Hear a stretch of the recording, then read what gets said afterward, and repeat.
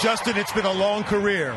And 12 years later, after winning your first world championship, you're back here again on the top. How did you get in the blocks in this big moment with everything on the line and make this happen? I didn't think about myself. I thought about my parents in the stands.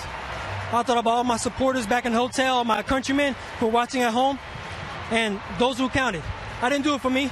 All the times I've lost to Usain and I've gotten silver and bronzes, today I just went out there and I just did it for others who really wanted me to go out there and do it. But I know deep down inside there must be a significance that we don't understand in the fact that you came from behind and you were able to get Bolt in his final 100 meters.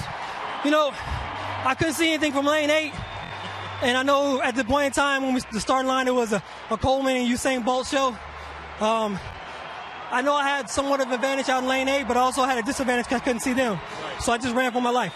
At one point, you fell down to the track, and we saw the emotion in your eyes. Can you just explain what that meant to you with everything you've been through in your career?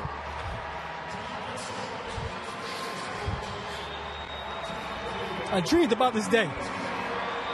I worked hard for this day. And it took for me to not be selfish and think about myself and to think about others to give me that fight.